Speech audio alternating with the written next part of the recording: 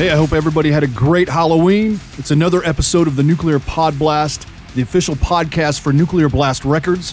I'm your host of Metal Scaremonies, Andrew Sample. Yeah, sorry, that was lame. As usual, damned glad to be here, bringing you everything in the world of Nuclear Blast.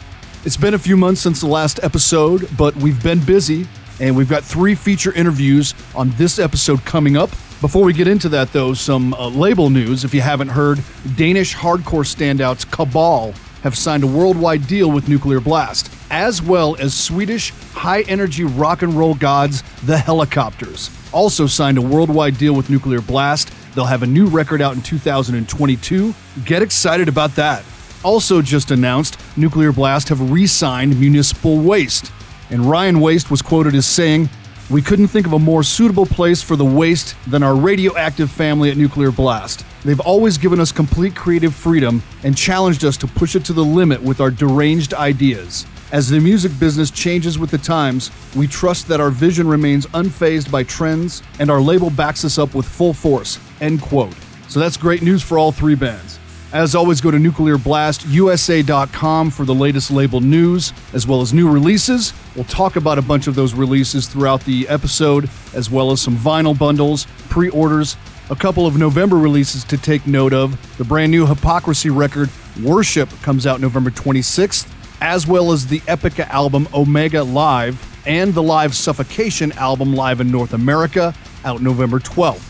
Speaking of Hypocrisy, we will have Peter Tatgren on the next episode of the Nuclear Podblast, so look forward to that, along with Ben from Chemist. The Chemist guys have a new record as well. Deceiver comes out November 19th, Denver Doom at its finest. The 3 interviews lined up for this episode include Steffen from Obscura, Steve Zetro Souza from the one and only Exodus, as well as Dennis from Ghost Bath. So 3 great bands, 3 totally different bands. Before we get into the interview with Dennis from Ghost Bath, a couple of brand new cuts from Nuclear Blast for you. Brand new Cradle of Filth, The Existence is Futile record just came out October 22nd. This is Necromantic Fantasies, and welcome back to the Nuclear Podblast.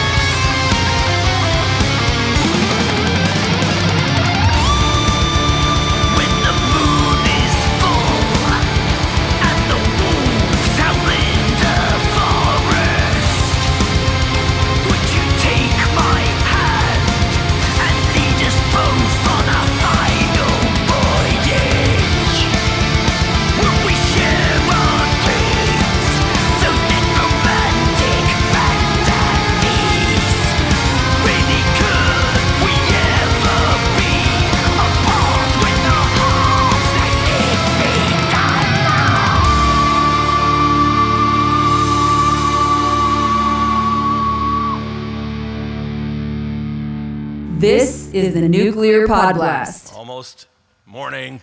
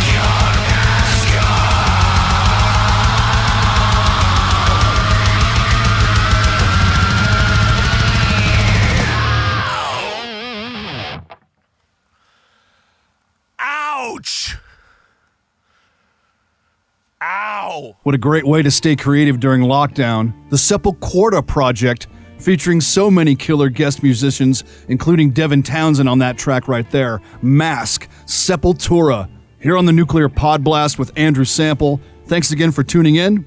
Brand new Cradle of Filth before that, Necromantic Fantasies. The Existence is Futile record just came out October 22nd. If you're a big fan of Cradle of Filth, you might want to consider the Existence is Futile box set that's available at the Nuclear Blast store at nuclearblastusa.com. Not only is the album available on double black vinyl, cassette, as well as both digipack and regular CD versions, but again, this box set, which is limited to 1,650 copies worldwide, contains the digipack CD, the double vinyl available in gold or silver, some buttons, a flag, a necklace, and a lyric sheet. Again, limited to 1,650, and you can get that for just over $80 US.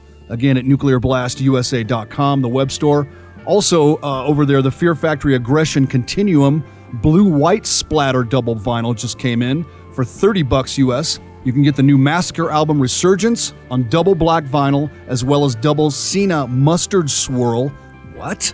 I don't know. Sounds awesome, though. The upcoming Hypocrisy album Worship is available on blue, black, white vinyl, black, red marbled vinyl, as well as a glow-in-the-dark vinyl version coming January 21st. Those are available for pre-order now. Also, the new releases from Epica and Battle Beast are available for pre-order now, again at nuclearblastusa.com. Ghost Bath, a band I truly, honestly ignored.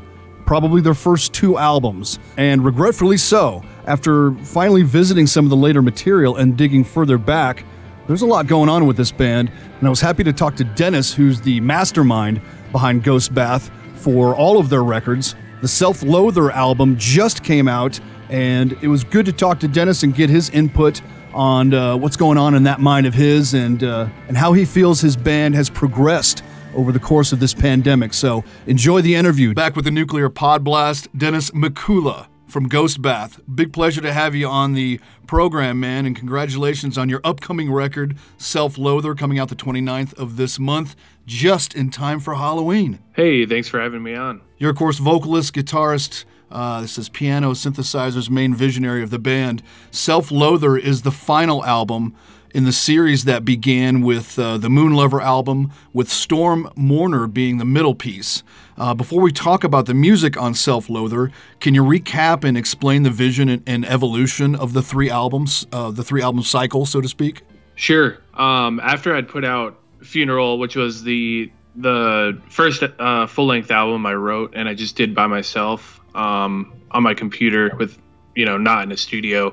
I came up with the idea of doing sort of a 3-album trilogy when I started going to do it fully in a studio. The idea came from a painter that I really like called Mark Rothko.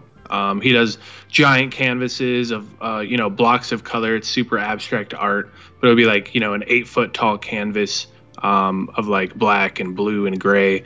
And when he was asked, what do you paint? He said, I just try to capture the 3 basic human emotions: tragedy, ecstasy, and doom. And so I use that kind of as a roadmap for the 3 albums. So Moonlover was tragedy, Star Mourner was ecstasy, and then Self-Loather, this one's doom, not as in the genre of doom, but a feeling of doom and dread. And so I had them all planned out from the beginning, and so this one was going to be the heaviest, the darkest record, and it also happened to be the first record that we actually wrote as an entire band instead of just me writing all the music myself. That's great. And with Self-Loather, like you said, being the darkest and the heaviest of those 3, it's also the most varied musically and vocally. In the new release bio, it says that you had the vision for this final album since the start of the process, if I read that right. Yeah, so I had the entire roadmap set out. I wanted to do 3. I think the idea for a trilogy came from my love for like fantasy novels. A lot of them will do sort of a trilogy. You got the first part, the middle book, and then the final book. And so I really like that format, and it gave me something to look forward to with each album, and it kind of just set the entire theme and atmosphere beforehand, and then I could just explore that theme as we wrote each one. Cool, man. Well, the album opener track and first single, Convince Me to Bleed, delivers such a sensory overload of pummeling, guitars, synthesizers, and vocals at the same time. The song almost gives a false sense of what to expect for the rest of the record, since there's such a wide range of styles and emotions present. Yeah, Convince Me to Bleed was the first song we wrote for the record, and it was one of the songs that we all wrote in the same room and just jammed it and figured it out together. Because of the pandemic and because I lived about an 8-hour drive away in North Dakota and the rest of the guys lived in Minneapolis, we used a bunch of different styles and methods to write the songs, and we have 3 different guitar players, and so some of the songs have a beginning riff or idea by me, and then other ones have them by the other 2 guitar players, and so those kind of give a varying feel to all the different tracks. That's sort of what I wanted. I didn't necessarily want every single Ghostbath album to just have solely my voice, and so I think this allowed it to be more varied and more of a journey as you listen through. Well, Hide from the Sun plays out like a bleak horror film over the course of 5.5 minutes. I really dig it. How does a song like that with such a roller coaster ride come together? That song was one of the ones that I wrote mostly myself. That's more of my style of writing. It comes from more of a depressive black metal background. That's kind of the original intention of the band, even though it's kind of expanded beyond that genre. When I write something like that, it's usually just me alone, sort of overnight, my guitar and my computer, and I just begin with the starting riff, the very first riff you hear in the song, the clean picking part, and then I just layer on and continue through the song until I have something I like. With the woman screaming over that early part too, that sets up the song pretty. It's pretty haunting, actually. Yeah, I've done that before, and I think samples are also kind of a staple in DSBM, and so yeah, it just made sense to put that in there, and I kind of made it a little bit uncomfortable to listen to because I play it for so long at the beginning of the track, but I like to get people out of their comfort zone. So gotcha. Sinew and Vein may be one of my favorite tracks so far. It just pours a mountain of darkness onto the listener in a plodding way, like at the beginning. Only to have the pace increased and the intensity turned up with the layering of the death and the shrieking vocals. The song seems to never stop evolving, actually, until it gets to the end. That is the only track on the record that we wrote in the studio on the spot. We really experimented with different ways of writing for this record, and that one, all we had was the very first guitar you hear, that picking part, and from there we just talked it out, and we got the drums done first, actually, with just the guitar kind of playing along to figure things out. And yeah, I think that one turned out pretty good. It kind of has a mix of some of our old background in like post-hardcore type feel for some of the parts, but I think both the vocals and the drum style kind of tear it away from that, but it's a really cool mix. Yeah, I dig that song a lot. Well, you claim to have reached the peak of your vision for the band's sound and delivery with Self-Loather. Not to get ahead of ourselves, but with that kind of statement, how does a band like Ghostbath look to grow after this? It sort of leaves things open for us. We can go in a lot of different directions, and this will be the first album that we're writing where we don't have a preconceived plan at all. And I think I really liked the idea of all of us writing it together instead of just me. So we're going to keep to that. And we've so far just been throwing around some ideas and trying to figure out which way we want to go. I definitely don't want it to sound like anything before, but I think, if I'm writing the parts and they're writing the parts, it's still going to sound like Ghostbath. It's just a matter of where we want to take it. And so right now it's just kind of an open thing where we're going to figure out what we're passionate about, figure out what sounds good, and we'll come up with something brand new. Cool. Well, hailing from such an already secluded area in North Dakota, I'm wondering how the pandemic played into your day-to-day existence while also delivering a backdrop to the crafting of this new album. Yeah, I think I had a much different experience than most people did with the pandemic, just because it was such a small area. we didn't really have any kind of lockdown or travel restrictions or anything like that I've been getting asked about in other interviews from other countries, especially. For me, I mostly stay at home anyway. And I think it didn't affect me as much at the beginning and during the height of it than it did for other people. But now it's sort of having this lingering effect where, it's really hard for us to get on a tour. It's really hard for us to get on festivals just because everything is getting pushed ahead from this year and last year that got canceled. As far as the recording process, it just drew it out longer. And so I would have to wait a little bit longer to drive out there for a few days at a time. And, we weren't in a rush. We knew if we can't put it out in the middle of 2020, there's no point in doing that. So we just took our time with the record and adapted. Well, listen, man, I appreciate you taking the time for the Podblast. Congratulations on the new album, again, out the 29th of October, and look forward to seeing, hopefully, you guys on the road soon. Hey, that would be great. I'd love to play soon, and thanks for having me on.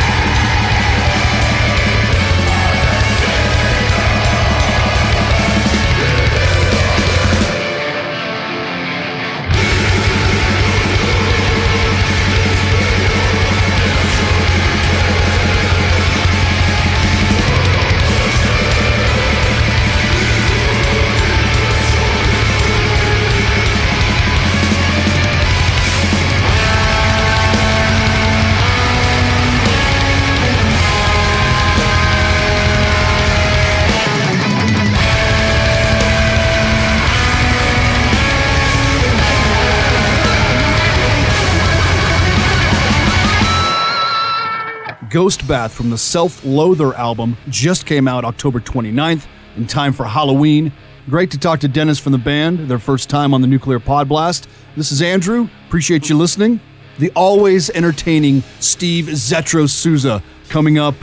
Great feature interview with him about the new album, the new Exodus record, Persona Non Grata, out November 19th. That's just around the corner, man. Before the interview, let's do the first song you heard from the new record, The Beatings Will Continue Until Morale Improves. It's the Nuclear Podblast. 1, 2, 3, 1, 2, 3, 4.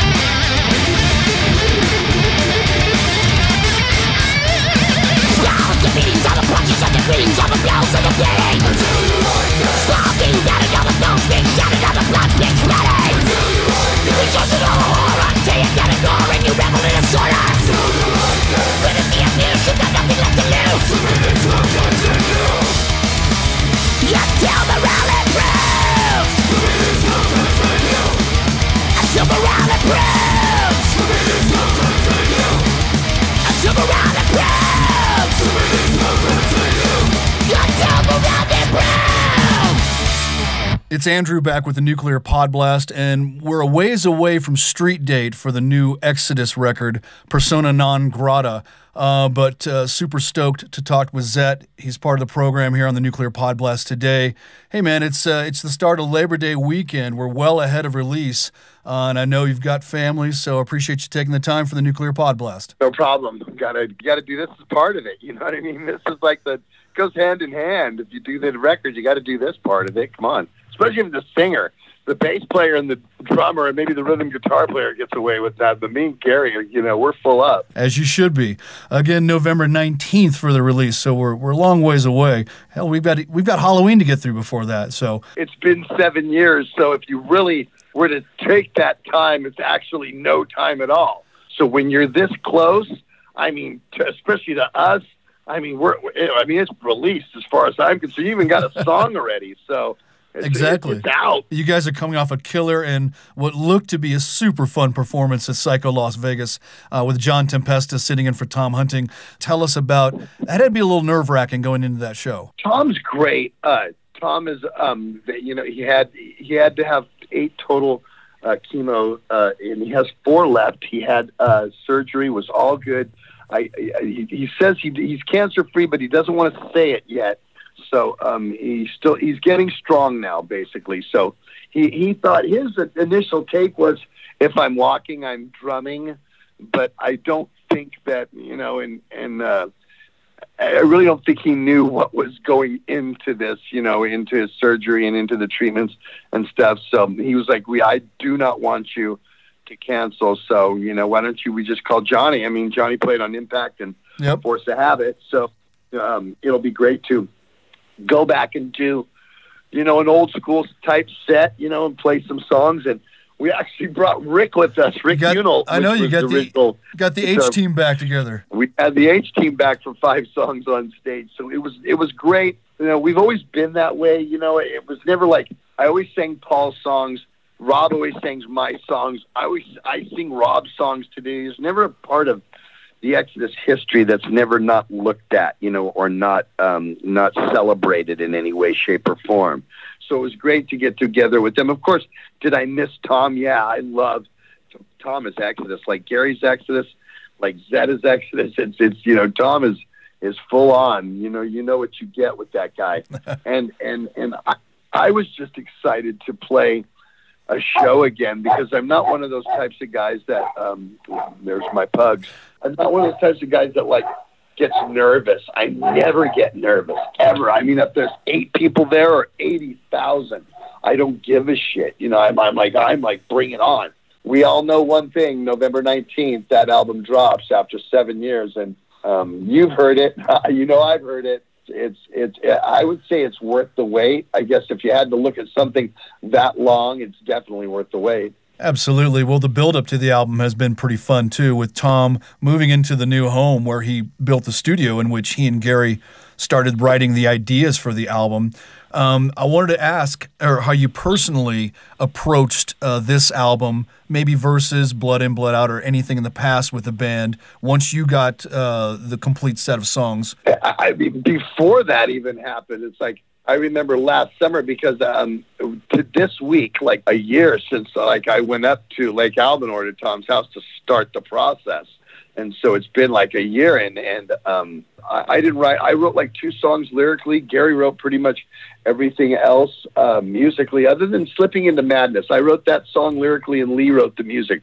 Everything else, Gary had his hand in at least something. And I wrote the music lyrics for Elitist, but every other song was Holt. And so it's like it was just a great process to go up there with us 5, no distractions. We stayed in a house. The studio was built in kind of his like huge ass 3 garage man cave thing that's just awesome. And we had the time to just take our time and go in there and not be rushed, or not have to worry about another band coming in, or not have to, worry about what time we have to record, or you have to be in the studio tomorrow at this time. It did, we worked how it worked, and everybody worked with each other. So it was probably the most relaxing process so far ever. It's great to hear that. Let's start going through the songs, I guess. Just the title track up front, brutal opener, blistering tempo from the start, big vocals all around, and no less than 7.5 minutes. There has to be at least 4 different tempo changes and plenty of riff changes throughout. What an opening track, man. I know. I think it's 9 minutes and 5 verses. And yeah, I was like, he wrote this. I'm like, is he out of his fucking mind? We have to open with this. Because normally you open with the first song on the record when you put a record out. Sure. And I'm like, everybody be backstage warming up them hands. This is one you're going to open with. That opening fucking guitar riff itself is just, I just look at their hands do it. It makes me tired. You know what I mean? Sure, so sure. It's like fucking, and that, it's just a blister. I know. So I'm with you on that. The whole record is, the Hills and Valleys is just, it's relentless. This is a relentless record, period. Not a nice album. Yeah, not nice at all. The next track, REMF, Rear Echelon Motherfuckers, possibly a more standard, maybe Bay Area thrash song, But again, as you noted in an interview recently that I read, an over-the-top, brutal vocal performance. Give us a little more insight on the track lyrically. Lyrically, the Rear Echelon Motherfuckers is about like all the captains and the lieutenants that are always pointing the fingers and telling the guys in the front to go get killed. You know what I mean? And that's what it's about. It's like, you're the ones that always make the dumbass mistakes.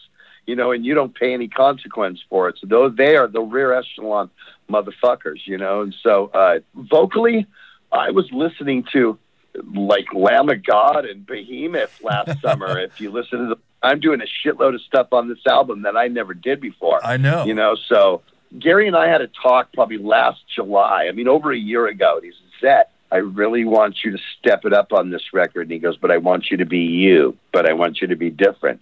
But not too different, but be you. But don't be you, just be a little different. It's like, I was like, okay. And I go, but I've been listening to this type of vocals. Oh, good. That's a good start. So I kind of incorporated, there's a part on there where I think I'm Jamie Josta.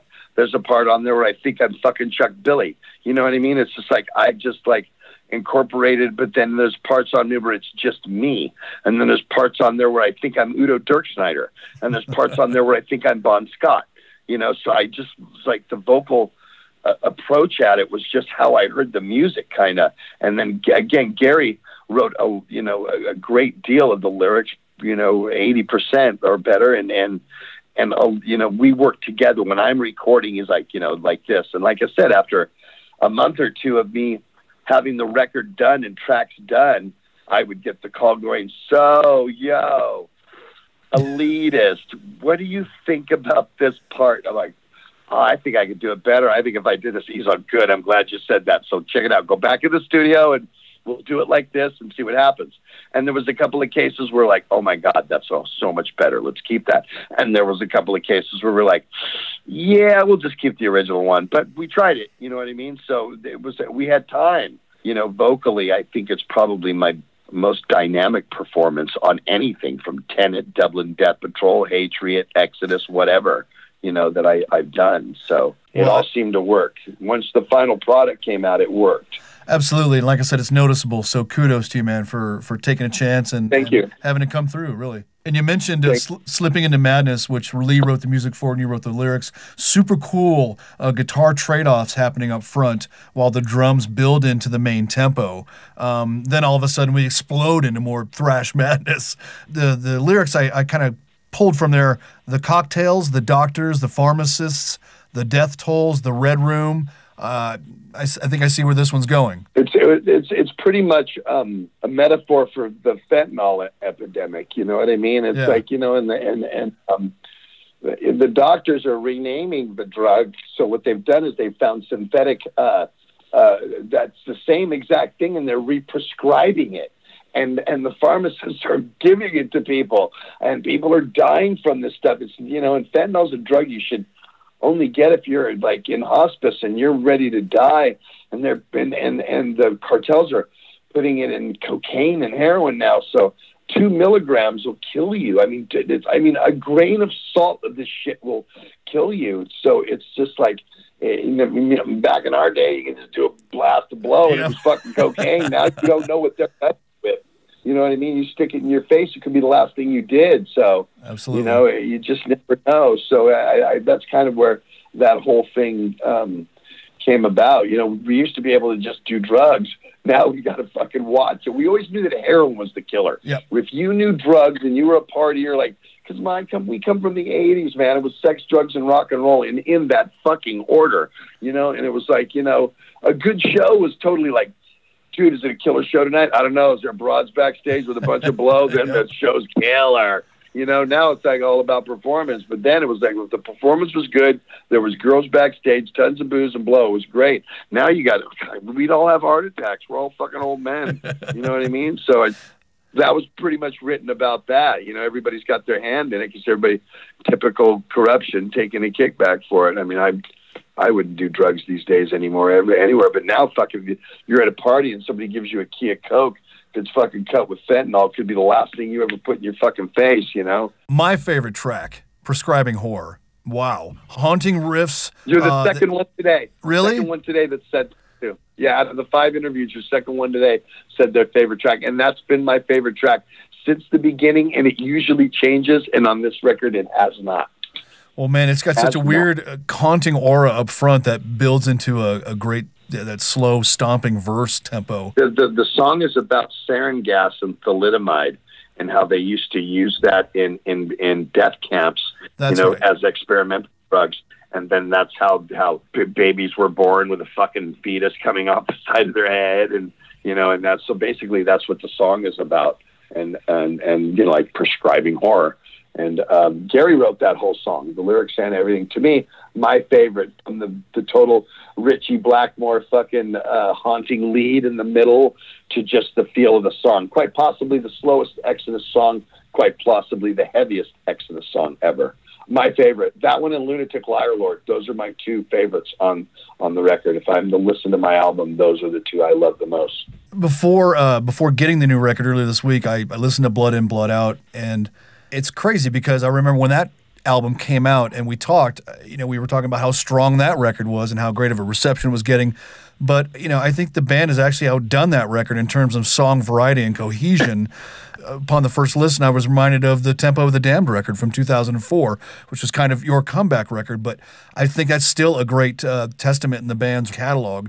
But how would you compare this record to any other Exodus record? This is, to me, and I said this after Blood In, Blood Out, because I was like, I love this record, and I don't know how we're going to top this, but we did. And this is the best Exodus album, period. This one is. I know people will say Bonded, some will say Tempo, right? But this one has everything. If I was to compare this record, I'd say it has all the old school elements with Tempo of the Damned meets Exhibit B. And that's how I look at this record, because I think that Exodus, during Rob's era, they really got brutal. The brutality that Gary wrote about, the riffs are brutal. Absolutely. The lead song, very abrasive. And I think that Blood In, Blood Out had a little bit of that, but not as much as this one does. So even when we got done with it and I couldn't talk about it, people would say, well, what do you think of the record? And my friends, I would say, if I was to compare this album, I would say this album is an old school sounding Temple of the Damned meets Exhibit B. And that's where, because the music, the compositions are like Exhibit B, but the songs are very, very abrasive. Like they're very Shroud of Urine-ish, you know what I mean? Off tempo. But if you listen to the beatings, that's kick in your face and rape and murder your wife all the way back to the beginning. You know what I mean? We're back to tongue in cheek and we're beating your ass again and we're having the greatest time doing it. So ha ha ha. You know what I mean? So before I let you go, man, your podcast, The Toxic Vault, really taking off. You're having a lot of fun with that. It's just awesome. That's fun just to do. And I think because there's so many little stories out there, you can't get all the big stories, and people do want, the real fans want to hear the little stories. So I try to get that. I try to get all the guys that were relevant here or relevant in other, some type, whatever. I've had a fireman on. I've had a chick who makes soaps with horror images. I had a guy who makes cakes of anything you want and the whole fucking thing's edible. I had a guy who makes toys come in. I have different things, but the bread and butter is definitely, the interviews I get. I've had Waddy on. I've had the guys from Rancid, obviously Chuck, Eric, and different guys from the Bay Area, the Forbidden guys, the Violence guys. So it's cool to just get their perspective and not be on a time limit, because my show goes for however long as it takes to tell the story. It all works, it all works hand in hand with Exodus, with that I'm doing and all the other things that I do. So it all works hand in hand. Persona Non Grata, November 19th. Zet, thanks, man. I appreciate you taking the time for the Nuclear Podblast. Now, I only think it's fitting that you have me on the Toxic Vault sometime. We have to do those live, though. We don't do them over the phone or on Skype. You have to come to the Bay Area to come to the. That's what I'm saying. That's what I'm saying. When I'm out there, I'm gonna hit you up. When I come out there next time. I would love to have. You're definitely. I'd make a full episode out of it. Are you kidding me? You're well. You let me know. Appreciate it. Taking the time again. Can't wait for the new record to be released and you guys get your asses back on the road. I'm telling you, me too. We're both in the same boat. I will see you soon. Thanks, my friend.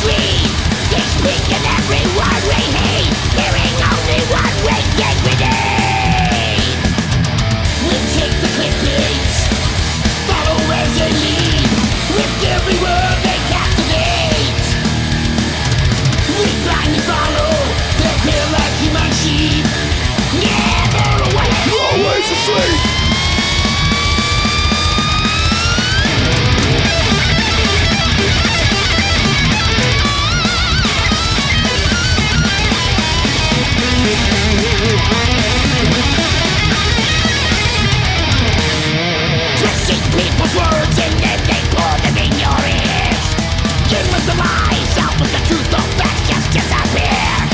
Smoke your thoughts unangled into ones you never meant. All distorted, corrupting all intent. So naive, so easily deceived. So ignorant, fall for all the tales they weave. Game is lead, they speak in every word we hate. Hearing only what we think we need. We take the clickbait, follow where they lead. With every word they captivate. We blindly follow their trail like human sheep. Never awake, always asleep.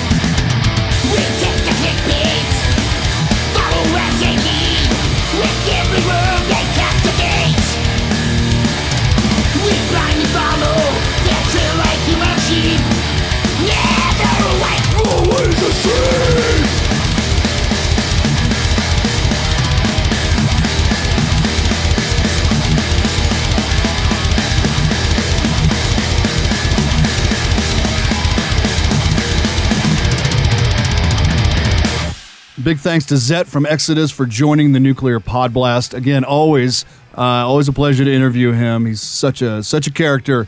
That was Clickbait from the new Exodus record, Persona Non Grata, out November 19th.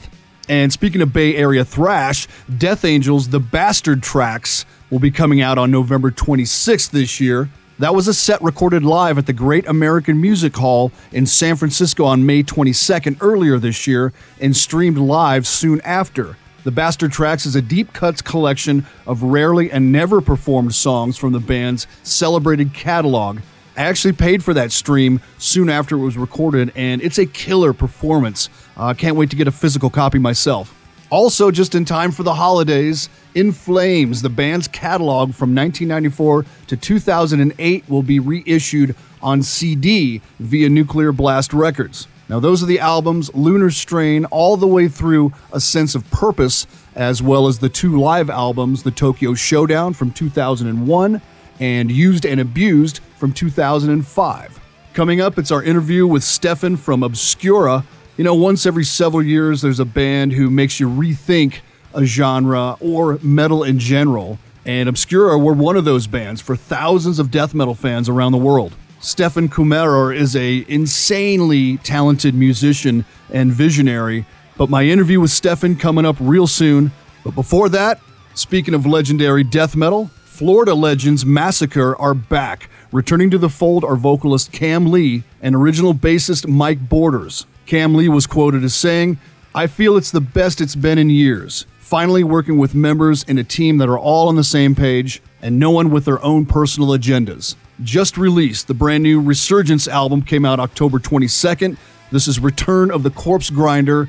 It's Massacre on the Nuclear Podblast.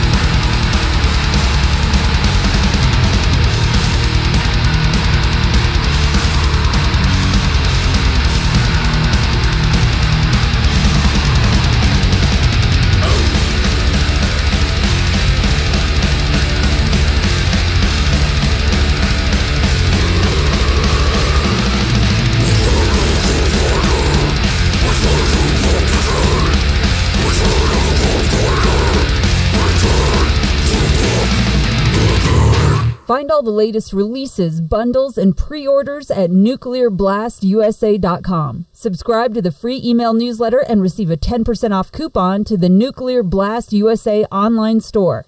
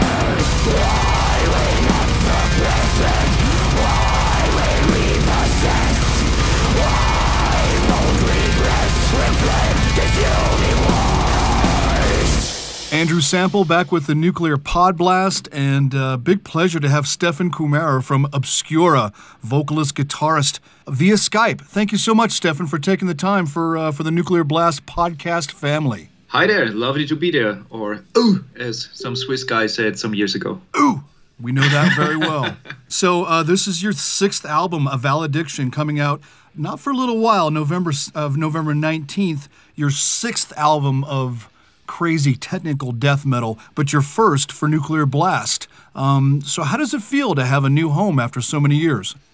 Well, we just closed a big and very long chapter that has been following the band for around 10 years. So we recorded and wrote 4 albums that have been connected to each other. And this entire chapter was simply closed. We finished what we once started such a long time ago. And when we thought about a restart, a blank page in front of us, we also had to look for, a new partner. And while the old contract was simply fulfilled, we got a lot of offers, and I chose the record label I felt that was simply the best for the band, where I can work on a very long time. And don't get me wrong, we got offers with bigger budgets, but we chose what we felt was exactly what this band needed to. Well, Obscura is no stranger to concepts and connecting different songs and albums, as you just said, through music and lyrics, with the previous album, Diluvium, completing that 4-album tetralogy, if you will. As a massive and forward-stepping album as that is, and I believe it was the first to actually register on the German album charts, you've approached the new album, it seems to be in a different way. A Valediction was written and recorded, of course, during the pandemic. So please enlighten us with maybe the different approach you had to this album. Well, the previous album, and actually all albums, have been pretty much, I wouldn't call them polished, but thought through a lot. As you also mentioned, all those concepts we worked on, I felt a little bit not guided, but more like trapped, to be honest.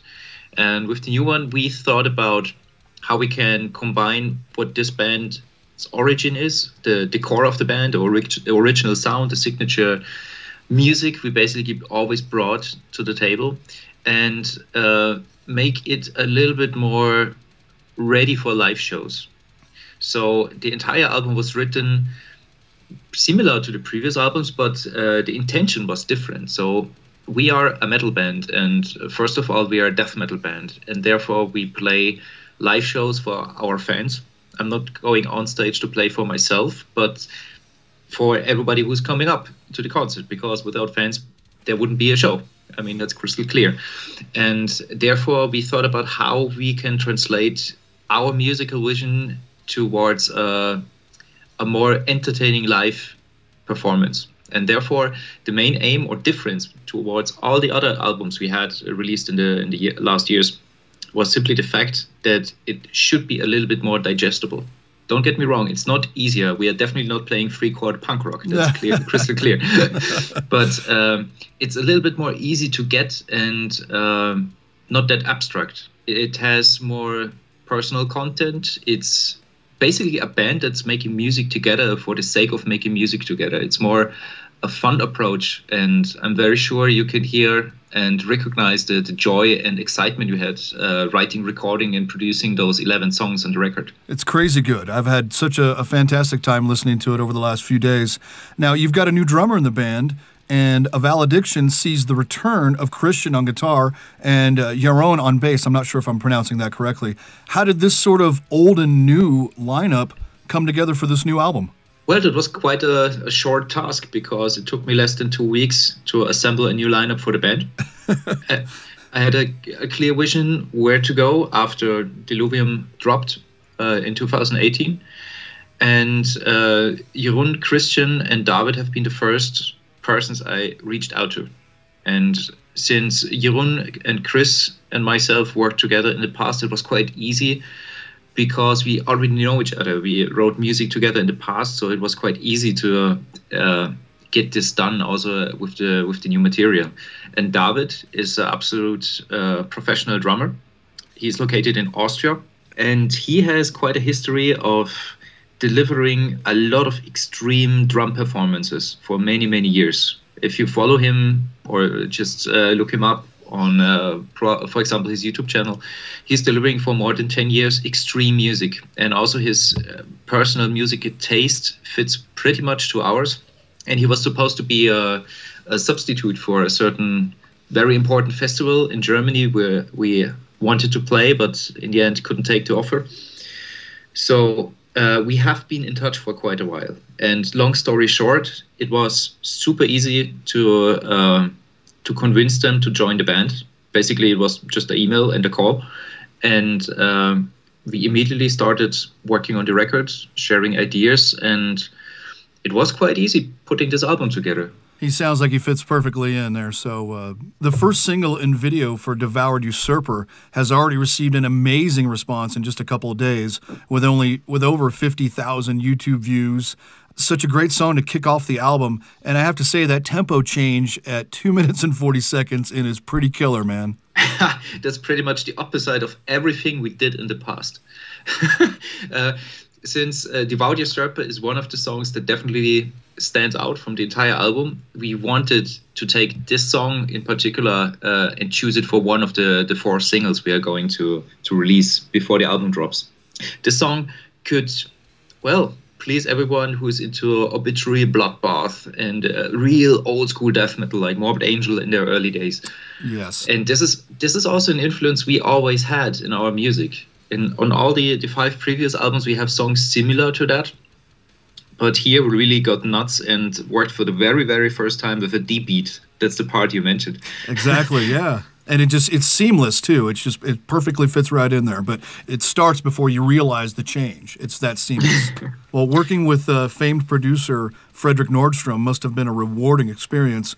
What was he able to bring to the band's sound or production possibly that other producers weren't able to in the past? Well, working with Fredrik was definitely an experience. First of all, he's quite a character, but a very funny one. And it was a pleasure working with him on the record. And his approach is a little bit different to what we did in the past. In the past, we probably got lost a little bit in working on details.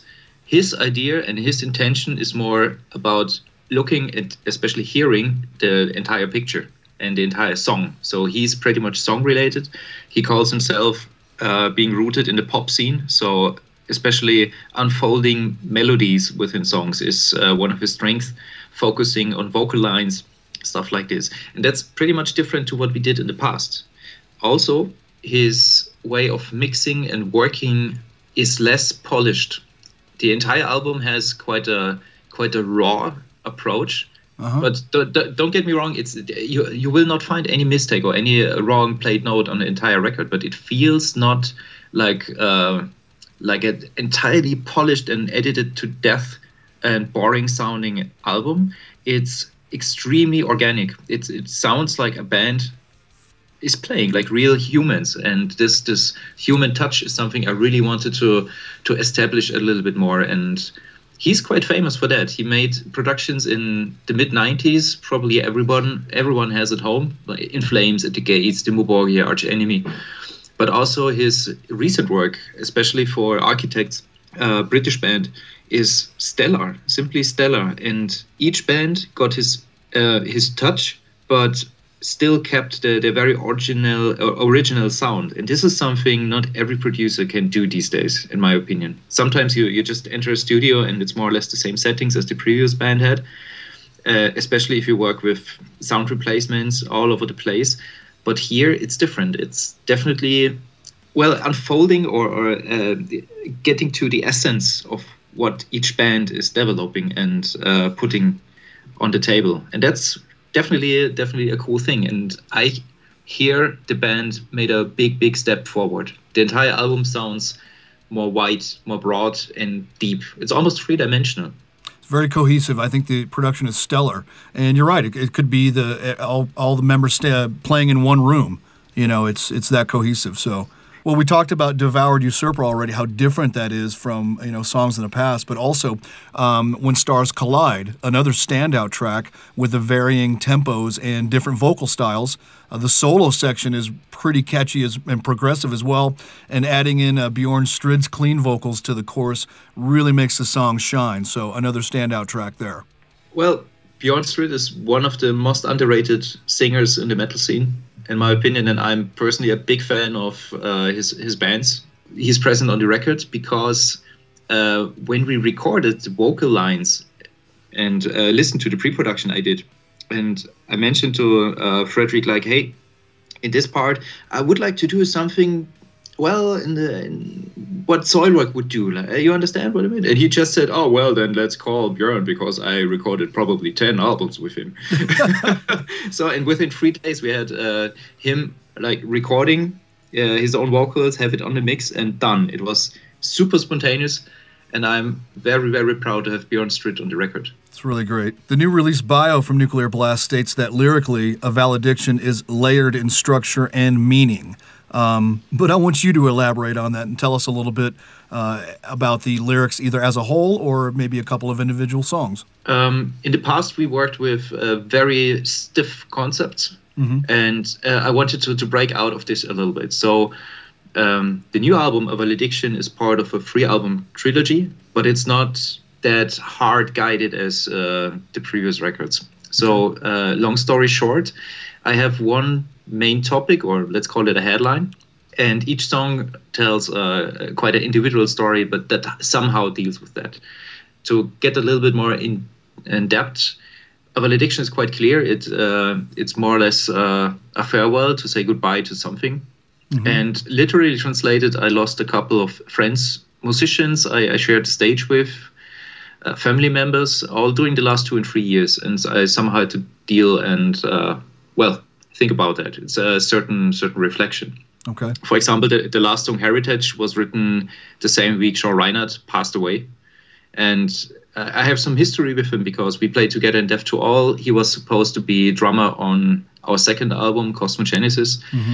Then Alexi Laio passed away, Jean Malone passed away. And just to name a few, the bassist of my other band passed away. And somehow this all let me think about also what I'm doing, because my days are counted as well. I just don't know when it's over. So. Well, the vocals have a variety of range we've already talked about in delivery throughout the record.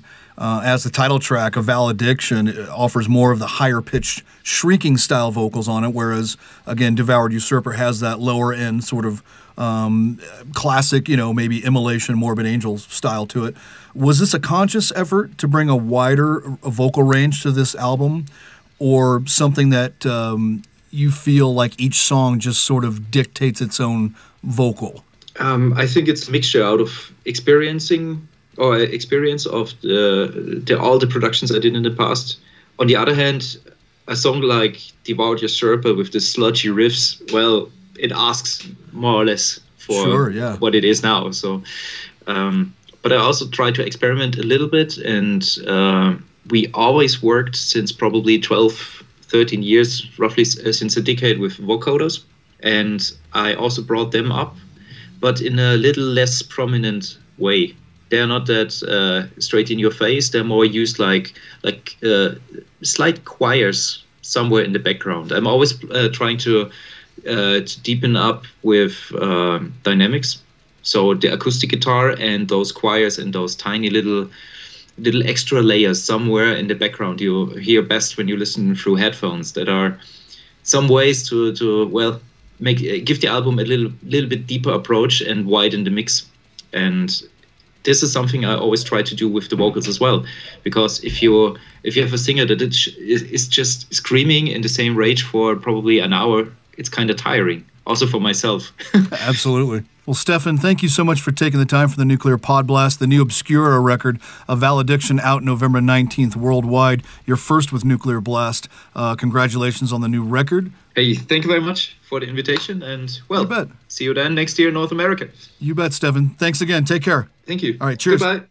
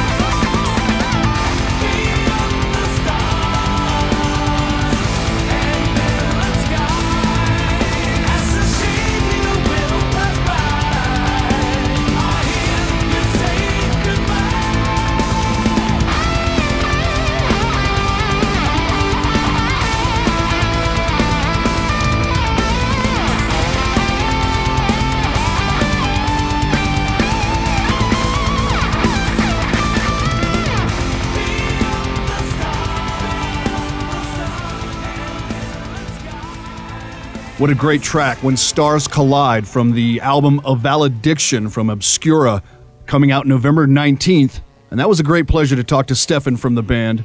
Never had a chance to interview him before. Obviously super talented and just killer. Getting to the end of this episode of the Nuclear Podblast. I'm Andrew Sample. Thanks again for listening. After the superb success of the first two albums, their debut Berserker in 2017 and its follow-up From Hell with Love in 2019, Beast in Black have a new album out called Dark Connections. We'll finish this episode of the Podblast with a track from that album, but first, after nearly 2.5 decades of death metal dominance, with 9 cataclysmic albums in their arsenal, Norway's veteran Annihilator's Blood Red Throne have officially joined the roster of Nuclear Blast. Daniel Oleisen from the band says, Blood Red Throne still delivers quality death metal, but even after writing the first song, we felt that we were onto something new this time. Of course, it's still death metal, but some of the riffs and arrangements introduce something new for us at least. 10 badass tracks wrapped in a killer production. We really can't wait to show our old fans as well as gaining new ones. Here's a track from that new album, Imperial Congregation, came out back on October 8th. This is Blood Red Throne with Transparent Existence. And this is Andrew once again, and thanks for listening to the Nuclear Podblast.